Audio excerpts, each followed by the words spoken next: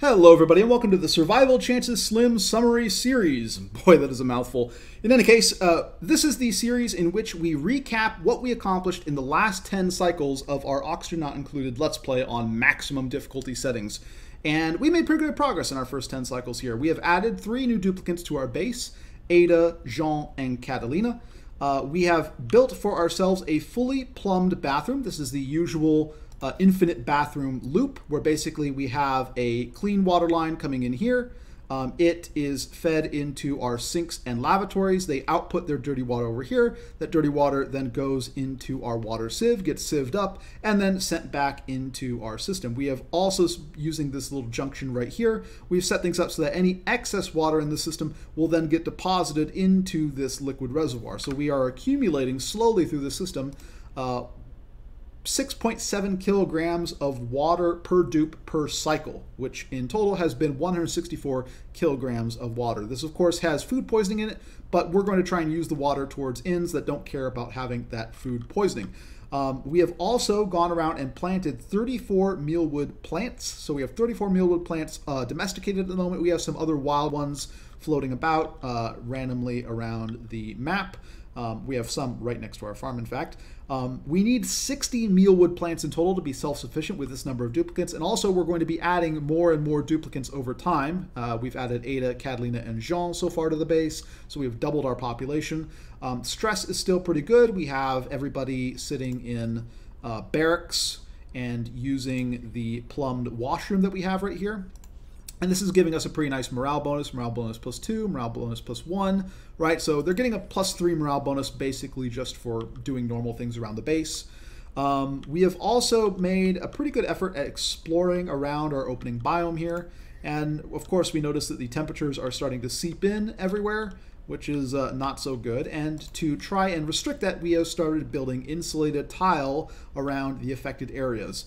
In particular, we want to get this area nice and sealed off because these plants, of course, need a 30-degree temperature maximum in order to grow, and this is a lot hotter than that. This surrounding sand is around 75, 80 degrees, and it's already getting to around 40 degrees in this area here.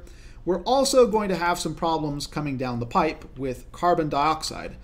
We see carbon dioxide starting to build up at the lower areas of our base. There are other pockets of oxygen we can break into, and we still have a pretty good supply of oxalite kind of left around here, still giving off its oxygen. But we are going to need to develop some sort of oxygen solution in the near future. Oxyferns will help mitigate the blow if we can take these oxyferns that we have up here and relocate them to the bottom where the CO2 is accumulating and where hopefully we keep the temperatures chilly enough for them to operate. Then that will go a long way in keeping our oxygen supplies topped off. But ultimately, for each duplicate that we have in our base, we would need 12 wild oxyfern, and we just don't happen to have 72 oxyfern floating around here. So what we're going to need to do is trying to expand our water supply, and this bathroom setup will help with that. Again, 164 kilograms accumulated so far, but we're going to need a little bit more. So one of the next steps we're going to have to do is take a bunch of arbor trees, get them nice and planted somewhere where we can harvest the lumber very easily, use the pips to replant them for us, and then start harvesting lumber and using that lumber in a sort of ethanol industry. That's going to be pretty important going forward. To that end, we have focused a lot of our research on working towards that. We have interior decor. We have temperature modulation for the insulated tiles. We have improved plumbing and distillation. Distillation gets us the ethanol distiller, but also gets us the water sieve necessary for the plumbed bathrooms. We also have a liquid reservoir to store the water that we're getting from our plumbed bathrooms. And then we're also, besides advanced research and farming, which we just kind of naturally need, we're working on the petroleum generator, which we've completed. And then finally, heavy watt wire, because the petroleum generator produces 2 kilowatts. We're going to need something better than normal wire to handle those sort of voltages. We're also probably going to want more than one petroleum generator.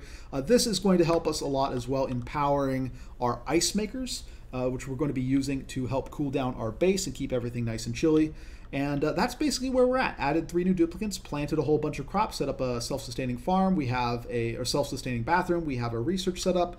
We're starting insulation everywhere. We're hunting around the map for more things to farm. We ultimately want to set up a hatch ranch. We found one hatch over here, but mainly we want to replant a lot of our oxyfern and our arbor trees and then get an ethanol industry up and running.